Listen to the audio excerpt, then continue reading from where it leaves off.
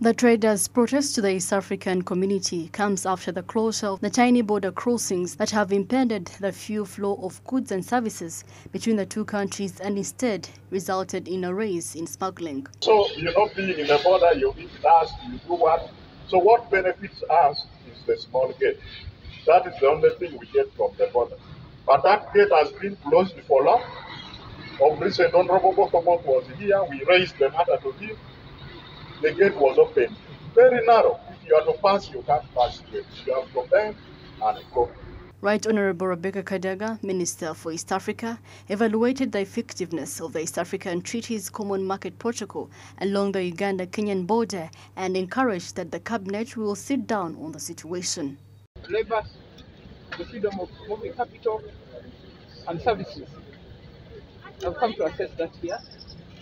Now, there has been a big problem of accessibility, and I've directed the PRA people to enlarge what they call the small gate, but I've also directed them to open two other gates which have been closed and which are hindrance to the free movement of people.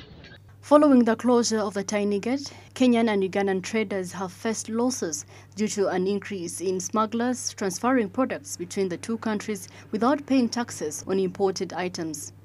Byron Chinene, the chairperson of the Regional Lorry Drivers and Transport Owners Organization, has urged that Uganda Revenue Authority should visit the region and educate people about the benefits of paying taxes rather than only carrying out enforcement. Of the taxi collectors is to empower the business industry to see that they grow and pay more taxes.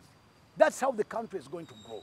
But if not that, if we just come up, we see them in enforcing, fighting traders, blah, blah, arresting people, killing people. Just you kill someone because you have found him with just 50 kilograms of sugar, 5 liters of petrol, that those are the smugglers. The smugglers are there, they are big people, and they are aided by some of these individuals. Samuel Chirumunda, Masekatsime for Smart24 TV, Business Today.